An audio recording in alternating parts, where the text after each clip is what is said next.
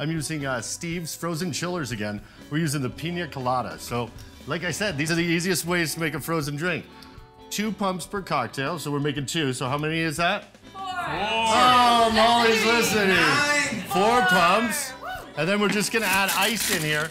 And I'm gonna add a great product. It is the 360 vodka. Now, 360 chocolate vodka in there with the Steve's Frozen Chillers Pina Colada. And I'm gonna add some Hiram Walker Finest Cola as well. A little bit of cinnamon on top of that. I like that. Complimentary cocktail here. All the recipes on hotmixology.com. Let me blend this up. Look at how beautiful that cocktail is. Somebody compliment it. And then I'm gonna do a garnish right here. You're working on it for me. It is actually dusted with cinnamon. We're doing pineapples right there. You didn't do that good a job. If you're gonna dust a pineapple, you do it like this. We're learning something every day. It's Hotmixology.